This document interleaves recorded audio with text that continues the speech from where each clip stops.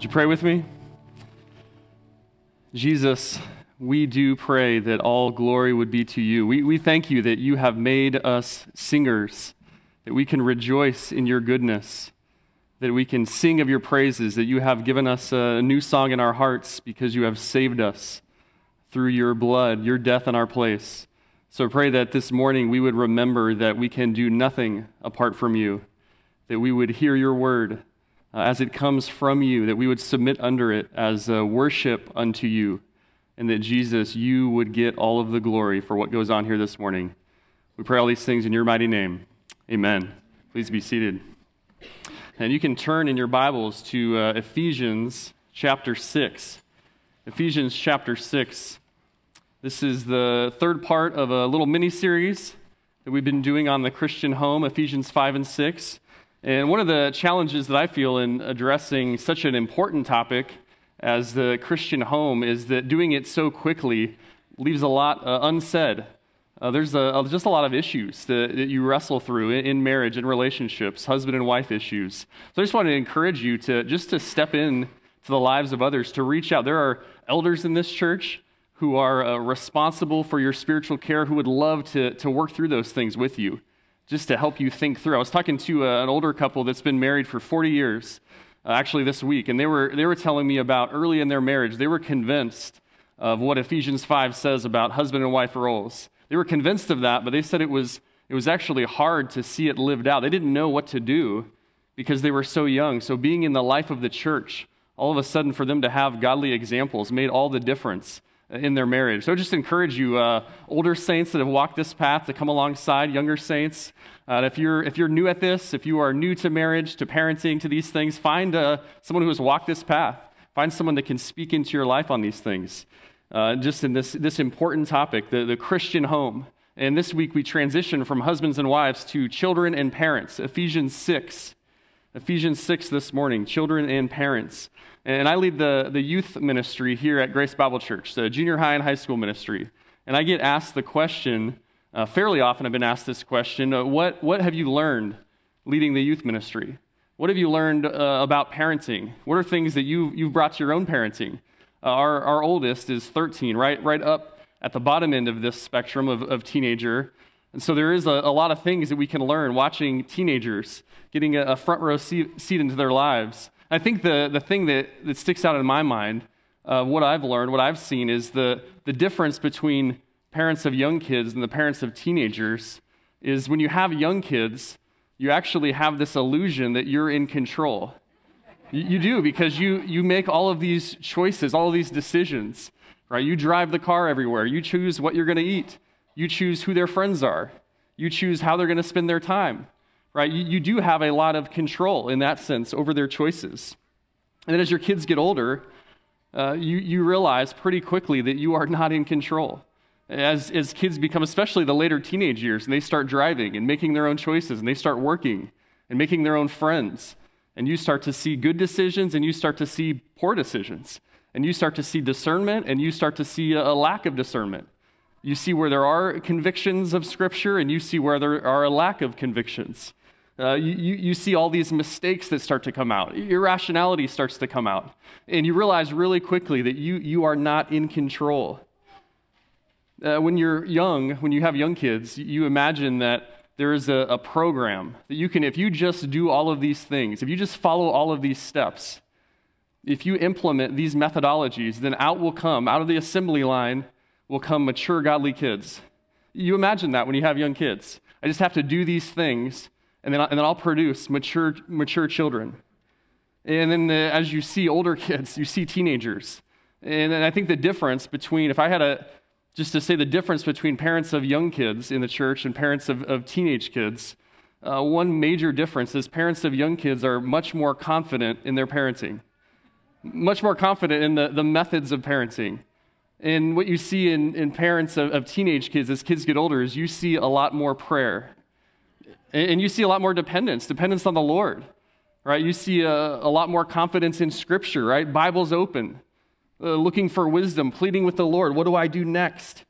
We find out pretty quick in parenting that there's no program. There's no one-size-fits-all approach. But what we do have is we have the Scriptures, and we have confidence in the Lord, and we have God who sustains us and strengthens us. So I hope this morning that we can look back at the pages of our Bible and look at the principles, the truths that are going to drive parenting. Not a program, not a method, but truth, God's principles for parenting here in Ephesians 6.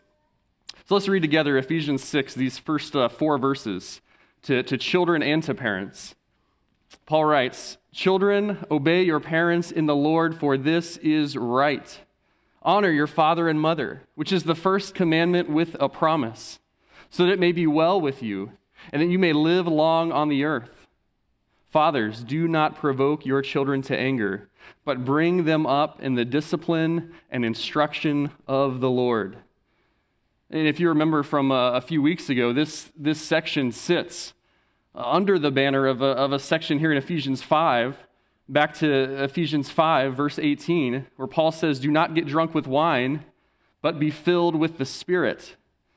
He's actually encouraging the church. This is what it looks like to be filled with God's Spirit, to walk by the Spirit, to live a life, you could say, in submission to the Spirit. And knowing what the Spirit uses, the Word of God, this is a life that is ruled by the Word of God. The controlling influence of your life is God's Word, empowered by His Spirit. And then he lays out what that looks like. You could just say basic Christian living.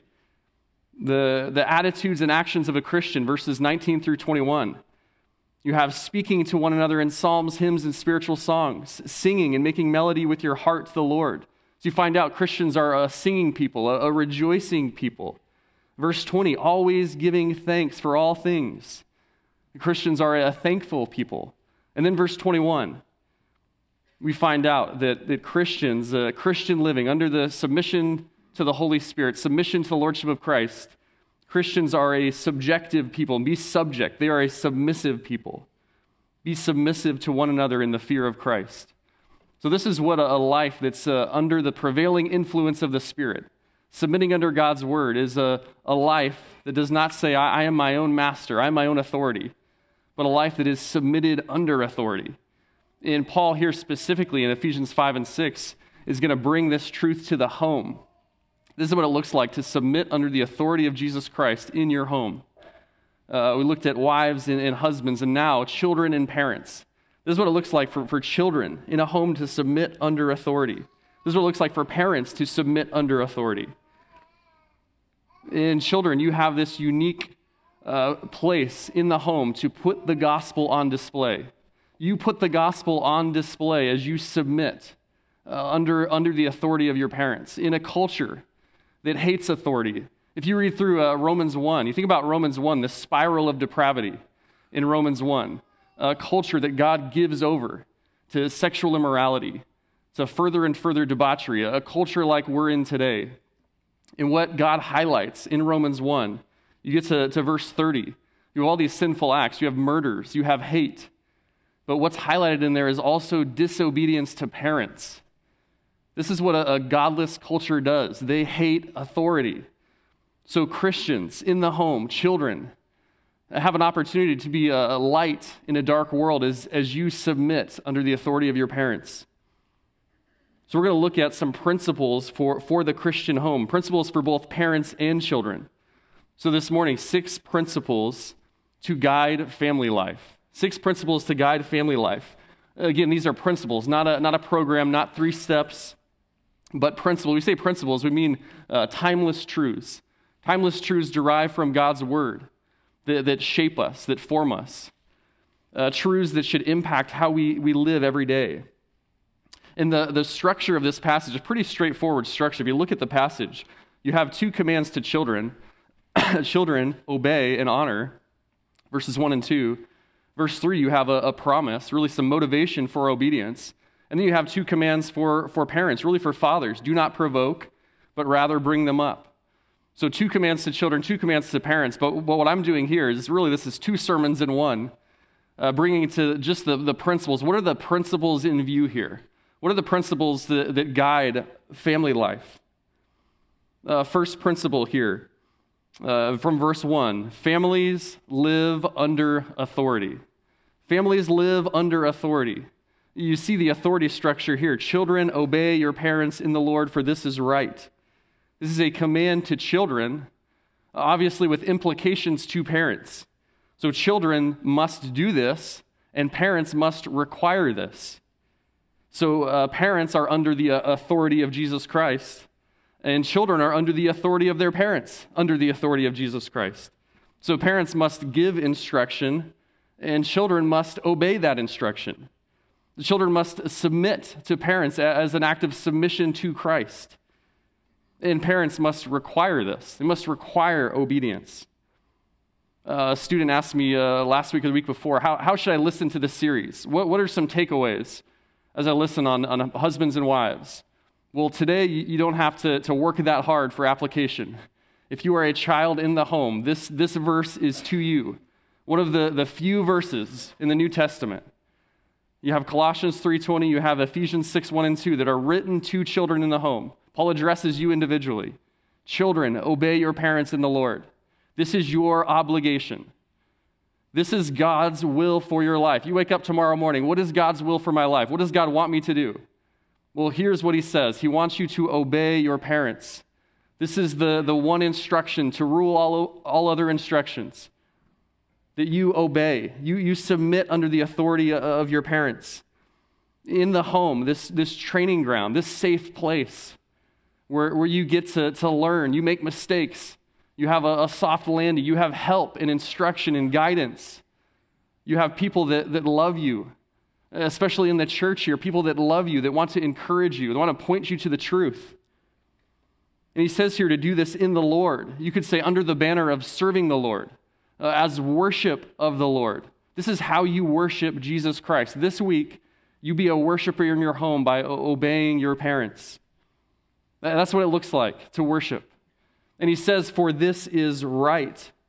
In God's eyes, it is right. This word right is to say righteous, according to God's standard. This adheres with God's revealed will.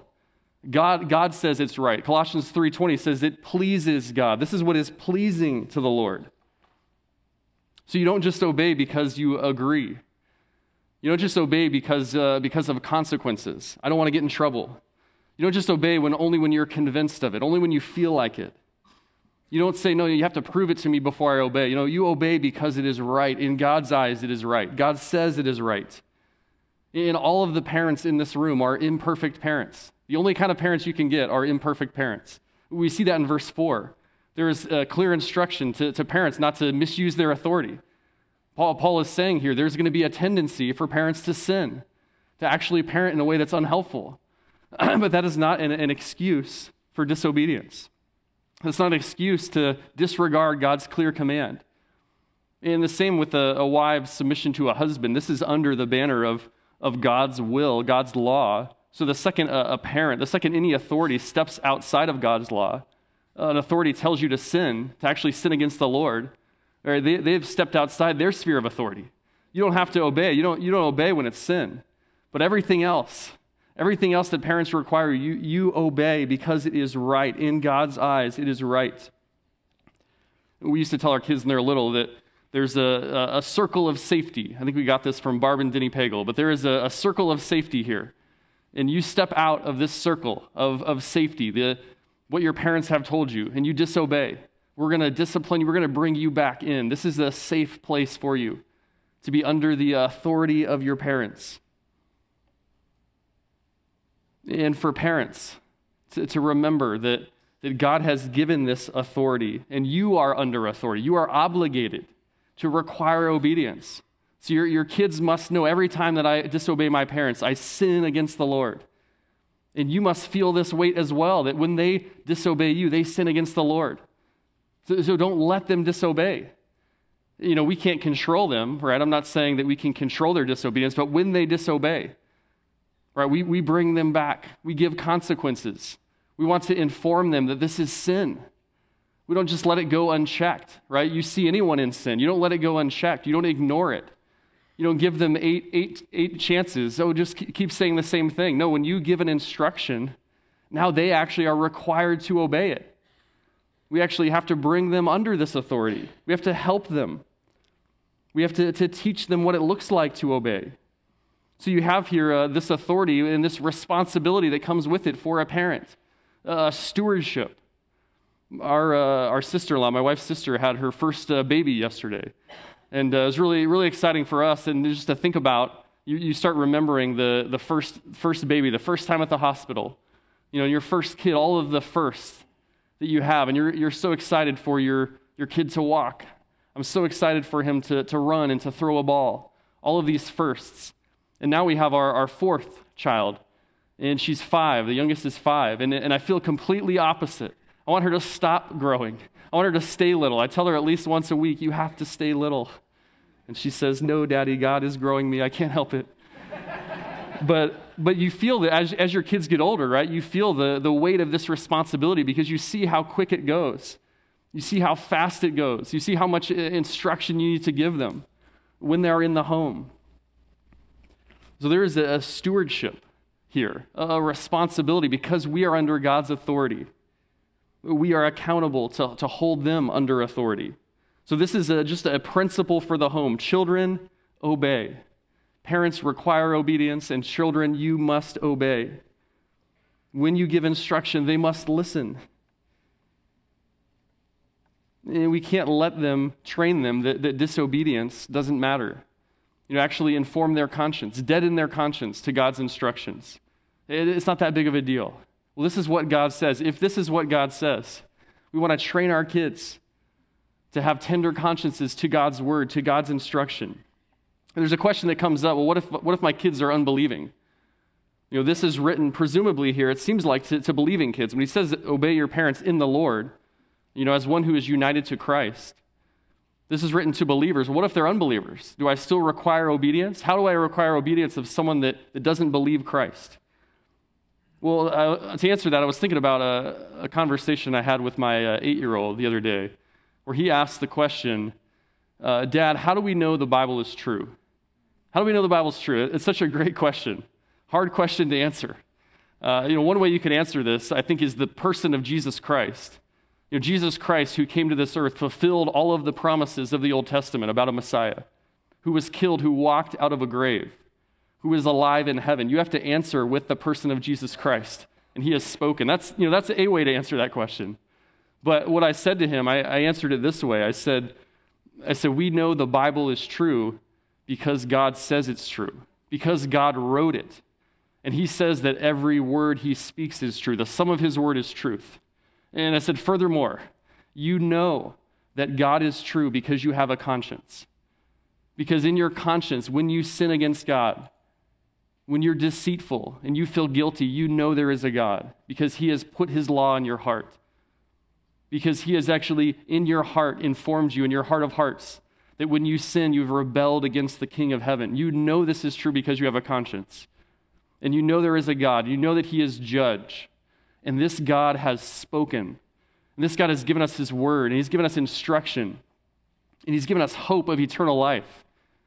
So you must listen to this book because it comes from God.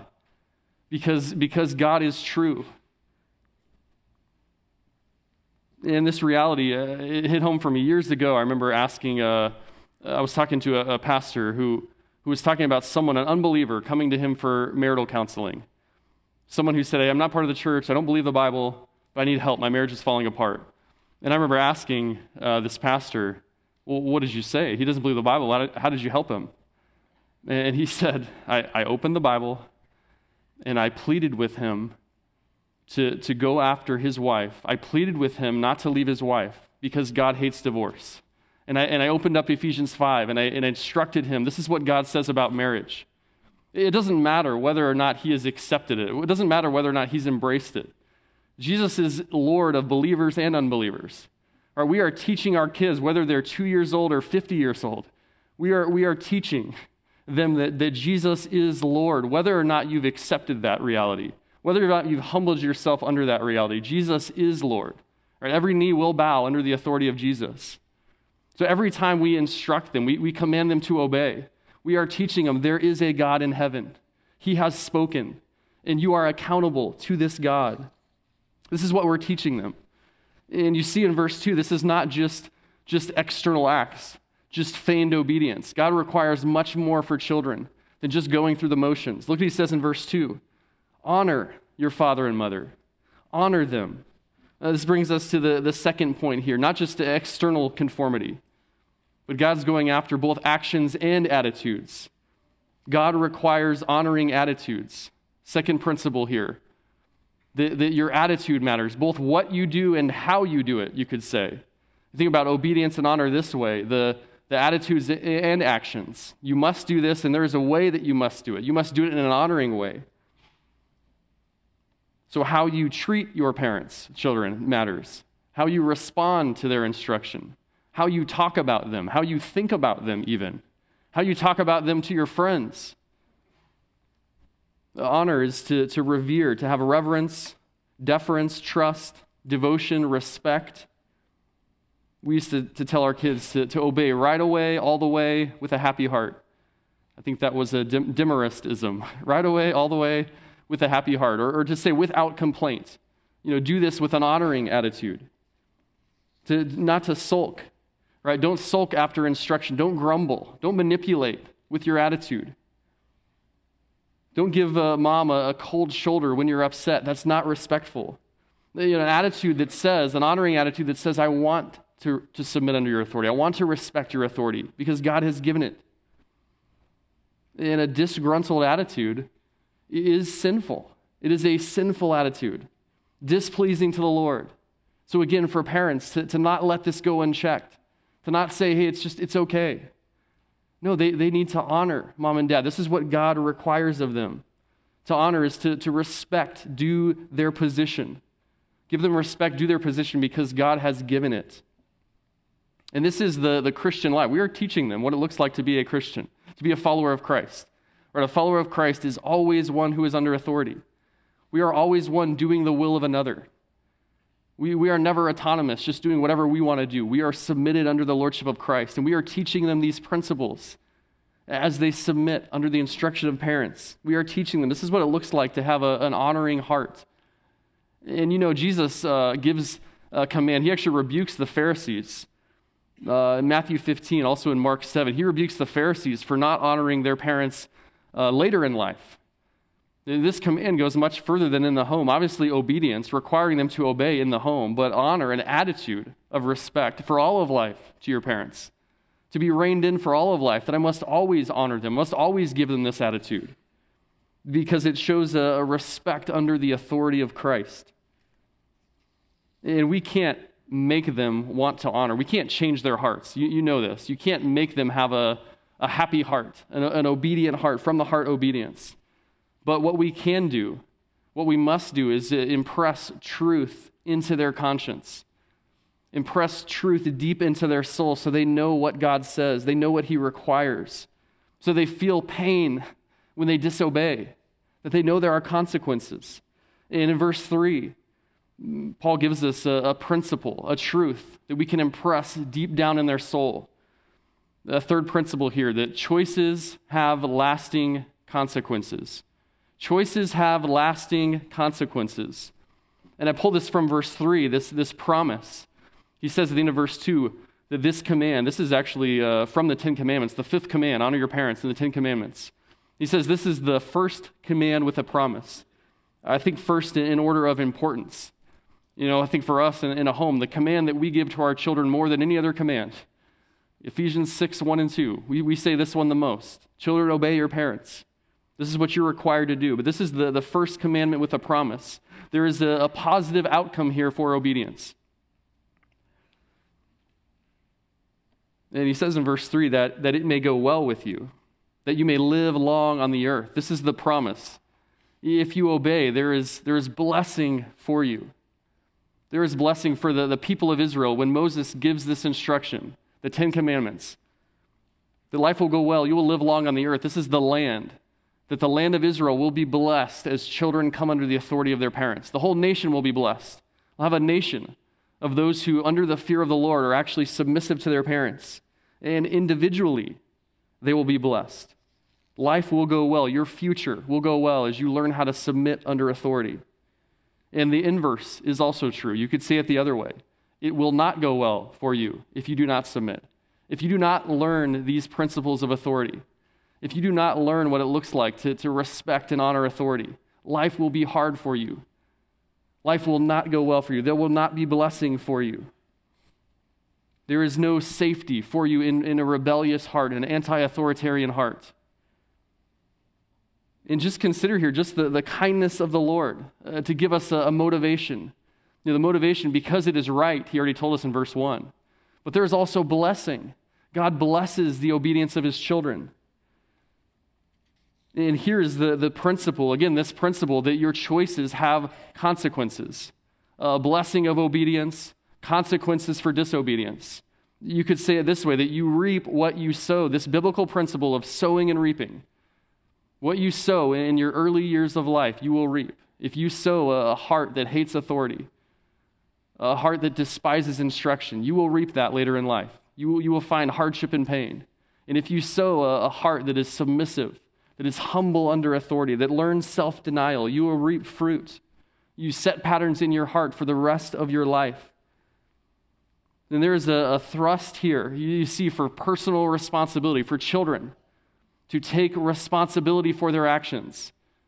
Right? Your parents make a lot of choices for you, but you are responsible for how you respond. You are responsible for your own soul before the Lord. They're responsible for how they raise you, for how faithful they have been. And you are responsible for your own choices. This is a principle we must instill in our kids.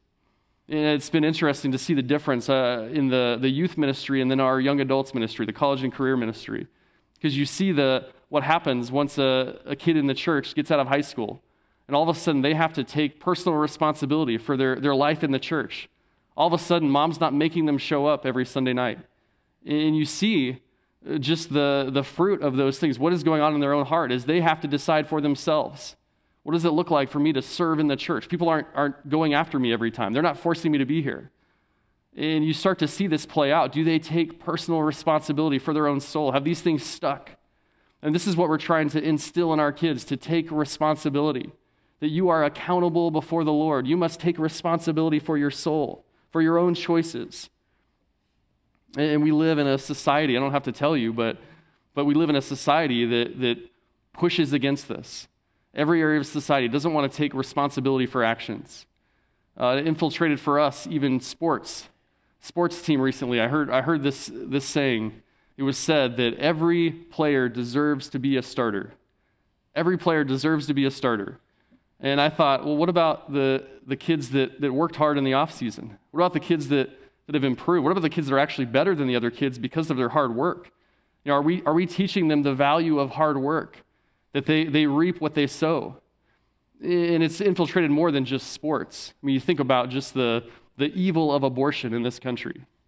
The evil of abortion, that there are 1 million babies in this country murdered every year because people don't want to take responsibility for their choices. I mean, this is, as parents, what we must instill in our kids, that your actions have consequences. Every time we discipline, this is what we're teaching them. We're teaching them that sin leads to suffering. Your sin will lead to suffering. I want to give you a reminder of this. I want to teach this to you. I want to impress it on your soul so that you realize, again, there is a God and he has spoken and that you are accountable to him. And this is what we are instilling. God gives parents to help children in this endeavor, to teach them this truth. There is a blessing for obedience, and there are consequences for disobedience. To instill this in their heart.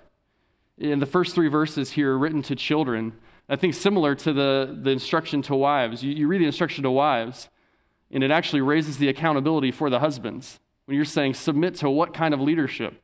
Well, the same here for the parents. When you're telling children to submit under their parents, to obey their parents. As parents, it forces us to ask the question, well, how is my leadership in the home? Am I making it hard or easy for them to obey? Am I adding obstacles? Am I an impediment to this? And we see here in verse 4 that parents can actually be an impediment to the obedience of their children. They can actually be a hindrance to the obedience of their children. He says in verse 4, fathers, do not provoke your children to anger. That you can actually be unhelpful in this. So we have an opportunity as you look at verse 4 to ask the question, how is my leadership in the home going? How am I doing at this God-given obligation? How am I doing at wielding this authority? Principle number 4 here, coming from verse 4, is that parents will always model. Parents will always model. And what I mean by model is that parents will be an example. Parents will always be an example to their children. You will be an example, whether you realize it or not, whether you're cognizant of it or not. The question is, what kind of example? What model are you setting? They are watching. They are watching your conversations. They know what you prioritize. They know what you love to talk about. They know what you spend your money on.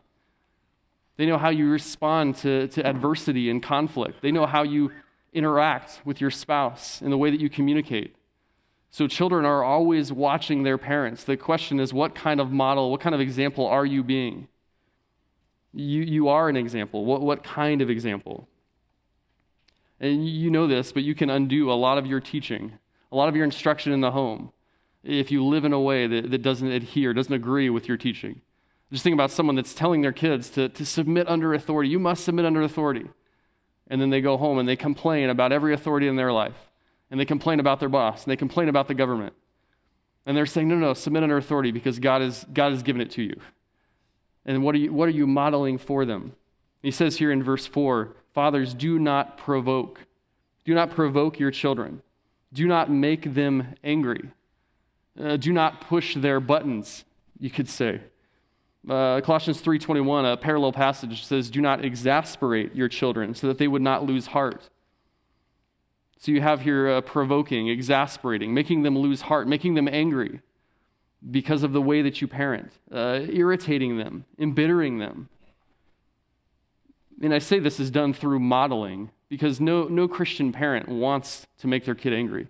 If you love Christ, if you're one of his children, you have a genuine desire to please the Lord. And of course you have a desire to love your children. You want your children to love Christ. You want them to have godly character. So this isn't something that we do intentionally. No parent is saying, I want angry kids. This is something we do unintentionally. This is something we do by the way that we treat our kids. This is something we do by the way that we parent. And it's so helpful for us to see this because it forces us to be aware that there are things in our lives, there are things that we do in our parenting that can be a hindrance to our kids, that can be unhelpful, destructive even. I mean, the obvious things. To like yelling at your kids. I mean, if you're yelling, if you're stirring up anger, in any conflict, right? You get two parties and it just escalates, right? To actually just stir the pot of anger with your kids through your own anger. I mean, that's an obvious way to provoke anger, or belittling them, discouraging them, demeaning them, making them feel small, making them lose heart, making them feel that you have broken my standard, right? We want them to feel the weight of God's standard. Not feel the weight that, hey, you have sinned against me. No, you've sinned against the Lord. I'm just his messenger. But there's more subtle ways. There's a book at our book table that Lou Priolo has written called The Heart of Anger. And he has in there, it says 25 ways that parents can exasperate their kids. I'd encourage you can go, if you want some convicting reading this afternoon, you can just Google that. 25 ways parents exasperate their kids. And he just lists all of these ways, all these different ways, things that you wouldn't think of off the top of your head, but I think just so helpful for us to consider. Some of these, he says, to be overly controlling. You're overly controlling of your kids in such a way that you give them no freedom. You don't let them learn. You don't let them even make mistakes. You think about the 17-year-old that's not even allowed to go get the mail out of the mailbox because mom is too afraid of what might happen. Right? At some point, you're just going to stifle their growth. You're going to frustrate them. He talks about inconsistent parenting. You just had different standards day to day. Today, we're going after this. And then the next day, I forgot about that thing I said yesterday, but we have a new priority today. And then the next week, a new priority. Inconsistent parenting. It's confusing to the kid, exasperating in that way. And I think if you were just to sum these up, what is exasperating to kids is hypocrisy, to say one thing and to do another, to live a hypocritical life. That is exasperating to a child. To say this is God's commands and I'm not concerned with obeying it. I'm going to pretend like I obey it. And you know that parents are sinners. We're not We're not putting a false piety in front of our kids. But what do kids need to see from their parents is a repentant lifestyle. They need to see parents that keep short accounts with sin. The Christian, the difference in regards to sin between the believer and the unbeliever is not that they have sin. It's what do they do when they see sin in their life. The believer, they confess it. They grieve over it. They forsake it. Our kids need to see us model this. Model a confessing, repenting lifestyle. And for kids, this instruction to parents, do not provoke your kids, is not an opportunity to pull out. I think of soccer, pulling out the yellow card and saying, no, you're provoking me. I don't have to obey. Right? This is not an opportunity for you to call out your parents. Right? You obey your parents in the Lord, for this is right. But for parents to evaluate, how is my parenting? Am I being inconsistent? Maybe in the right ways to ask, are there ways I make it hard? I mean, you could ask your wife this, husbands. Are there ways I make it hard to follow? And even ask your kids, are there things that I do that make it hard to follow? Are there inconsistencies you see in my life?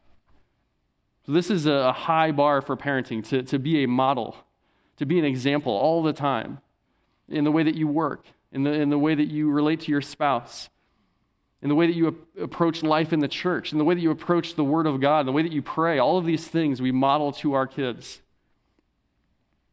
We can make it hard. We can be a discouragement for them. But here, the opposite, verse 4, and instead of being this discouragement, instead of provoking them, what should we do instead? We bring them up in the discipline and instruction of the Lord. And that brings us to the fifth principle. Fifth principle here for home life is that children must be shepherded. Children must be shepherded. So to not model poor behavior, hypocrisy, but now you proactively, you teach. And I love the word shepherding, just to think about the biblical concept of a shepherd, a spiritual leader. I mean, that is the word for pastor, a spiritual leader that's feeding and leading his children, a father. Obviously, people can push that too far in terms of the father being the pastor of his family. But you think about the father being this chief person in the family to instruct, to care, to provide, to give spiritual nourishment to his children. And you do see in verse 4 that he is addressing the fathers. Right? Verse 1, children, obey your parents. Use the word for parents. Verse 2, honor your father and mother. But verse 4, you have a singular focus on the father. Not that mothers aren't involved, but I think emphasizing the leadership of a father. Back to Ephesians 5:23, that the husband is the head of the home, is the leader of the home. So here the father must lead in this. He must set the direction in this. He must provide the stability in this. He must provide the biggest spiritual influence in the home. And you realize that mom is usually home more during the day.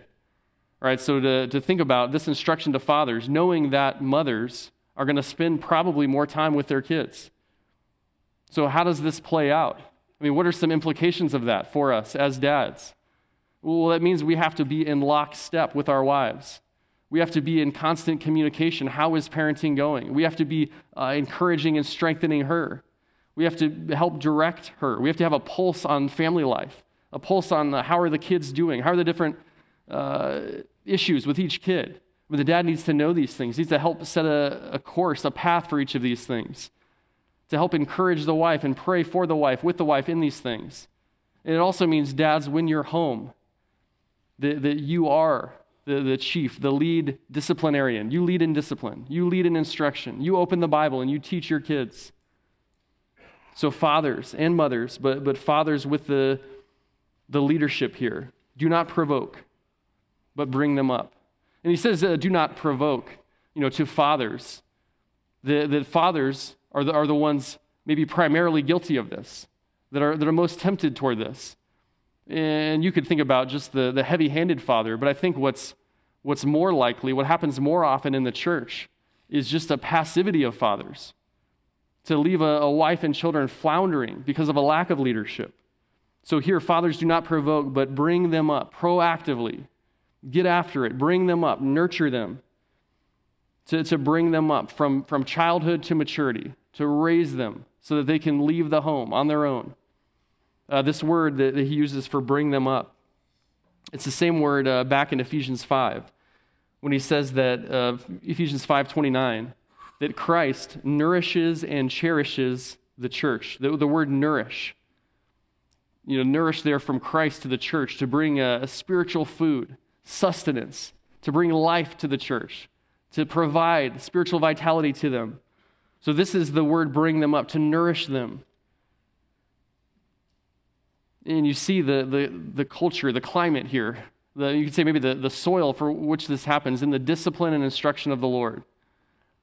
I heard a dad recently just talk about just how he thinks about parenting his kids. I thought it was really helpful. He just said he breaks it into thirds. And you have the first third of their life, 0 to 6 years old, 0 to 7 years old. And you're just laying this foundation of authority that they need to obey. You're laying a foundation that they are required to submit. And as they get into this next stage, you call it maybe 6 to 12 years old, now you're starting to instruct them a lot more. You're starting to teach them. You're starting to train them. This is what it looks like. Give them some responsibility. Help them. And as they become a teenager, now you're giving them responsibility, and you're watching what they do, and you're walking alongside of them, and you're helping them think through decisions so that they can leave the home and be a responsible adult, a discerning adult, all under the banner of we want them to be God-fearers, to be ruled by the authority of Scripture. So we raise them up. It says in the discipline and instruction, the discipline here, this is a word that means to tutor or to train. The same word used in 2 Timothy 3:16. Paul says that all Scripture is used for teaching, rebuking, correcting, and then training. This word, training in righteousness. Think about training your kid to ride a bike. I'm teaching them, I'm training them, but I'm training them in righteousness. I'm training them what it looks like to live a life under submission to Christ. I'm training them how to work hard. Practical skills, lifelong skills. Training them what it looks like to be a mom, to be a wife. I'm training them what it looks like to be a worker. There is a training, a discipline, not just consequences. Think about that word discipline, just negative. This isn't just negative. This is positive. You're instructing. You're teaching. You're helping them build habits. And he says the word instruction is also, you could translate it as admonishment. This word admonish in the New Testament. Literally to put into the mind, to put truth into the mind. That's what this word instruction means, that you're actually correcting wrong thinking with truth. You're saying, hey, you've gone off in this way. Let me correct that with truth. Let me put truth into your mind. Let me help you think rightly about this issue. So this is the discipline and instruction, both hands-on, practical. I want to help you. And you're teaching, Bible open. This is what it looks like to be godly. Let me correct wrong thinking. Let me help you get back on track. You have positive and negative, right? Negatively, you're correcting. When they sin, you tell them, you correct them, you protect them, you discipline them, you teach them. This is what it looks like. Let me show you. And to put truth into the mind, obviously the basis for this, all of this, requires us to know the Scripture, to have our Bibles open, to say, I want to help you think God's thoughts. As this book is God's worldview, I want you to think what God thinks about the world. So we are motivating them with truth. We are bringing truth to the mind, not beating them down, but raising them up in the truth. Parents as motivators. I love to think about pastors. You think about the role of a pastor as a motivator. What's the pastor? Not cheap motivation, not a false hope, not a self-help motivation, but to motivate people with God's word to love Christ more. Well, that's what a parent is doing. They are motivators. I want to motivate you toward love of Christ, toward submission to Him. I want to motivate you.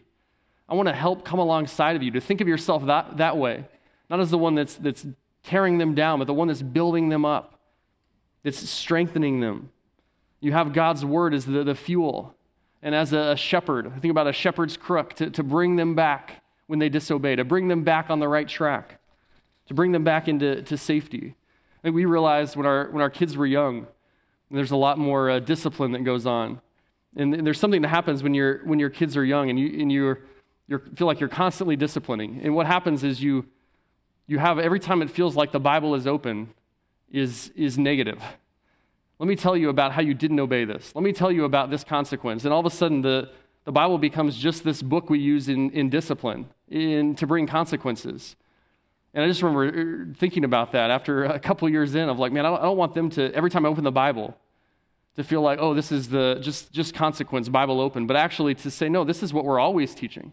Let's instruct you and teach you Scripture positively. And then when there is a consequence, when you've gone off track, remember that thing we talked about last night. Remember that passage we read last week. This is why what you're doing doesn't conform to that passage. To proactively teach them, to train them. And this is a monumental, a weighty task, really an all-consuming task. And if you haven't found yourself yet on your knees, pleading for help, if that hasn't happened to you yet, it will. I think about all the moms. We joke about the moms in student ministries. Once their kids get their driver's license, that's when the praying really starts for the moms. When they all of a sudden they have to let their kids, okay, you're driving here for the first time by yourself. So this is a weighty task. This is a prayerful task. And he ends this here in Ephesians 4 with to bring them up in the discipline and instruction of the Lord. Of the Lord. You could say as prescribed by the Lord, or in the power and the strength of the Lord. Again, under the banner of walking by the Spirit. Under the banner of being submissive to the Spirit. This is not something we do in our own strength. This is something we do with the strength that God supplies. To have God at the center of our parenting. To realize these children, they don't belong to us. They don't belong to us. These are a gift from God for a short period of time while they're in my home. I love Jim Elliott when he's going off to the mission field. He writes a letter to his mom, and he says, he talks about children, the psalm that talks about children being like arrows, having a quiver full of arrows. And he just says to his mom, what are arrows for but to shoot? You can't keep them. They're not yours. And we know this. We know we aren't in control. We aren't in control. We never were. And what we have is principles from God's Word. And the last principle here, a banner over our parenting, as we think about to bring them up in the discipline and instruction of the Lord, is the Lord ruling over all of our parenting. Not to imagine that if we do all of these things, if we go through all of these tasks and we put these things in front of them and we teach them and we instruct them, if we do all of these things right, then out will come mature, godly children. That is not how it works. So we must have this last point over as a banner over our parenting. Number 6, that salvation belongs to the Lord. Salvation belongs to the Lord. That God is the one who opens hearts. Or we have no control. We have no control of whether or not our children will embrace the gospel. We are not the Holy Spirit. We have His tool. We have His means that He uses. We have the very Word of God, the sword of the Spirit. But God must open hearts. We have to remind ourselves this again and again, that this is a work of God. The salvation of your kids is a supernatural work of God. That He saves whom He will save. He has mercy on whom He will have mercy. This is not something we get to choose. It's not something we can actually manipulate God. Well, I did all these things, Lord, and now you owe it to my kids. No, this is an act of God's grace, unmerited favor to sinners. And we must keep this in front of ourselves as we parent, that salvation belongs to the Lord. As I think back just to, what I've learned teaching the students, being in student ministries the last 2 years, I think this truth above all others, just to remind myself again that salvation belongs to the Lord. I mean, you see as kids come into high school in the church, I mean, you do see the fruit of good parenting. And you see parenting weaknesses. Yeah, they come out in high school for sure. But you also see faithful parents that have unbelieving kids. You see 2 kids from the same home, and one of them loves Christ and one of them doesn't. Same parents, same home life, same instruction. So we must believe this, that salvation belongs to the Lord, that a Christian home is a dependent home, a home that's dependent on the Spirit of God, that's dependent on the grace of God, that is a needy home. And as you hear that, hopefully that does for you what it does for me, is that actually you could be discouraged by that. Well, what am I doing then? There's no use. But what it should do is it should actually give you energy and zeal, because we have the very Word of God. God's power for salvation, we have that. We get to declare that in our homes. We get to do that again today. And we have access in prayer to the very throne of grace. And we believe in a God who loves to save sinners. So as you think about just the salvation belonging to the Lord, that should fuel us to be more prayerful. That should fuel us to bring God's word more often to our kids, to say, this is the power. I have no power in myself. That should make us dependent parents, not confident in our efforts, but confident in the Lord. Prayerful, humble people with Bibles open, pleading with the Lord for help in this task.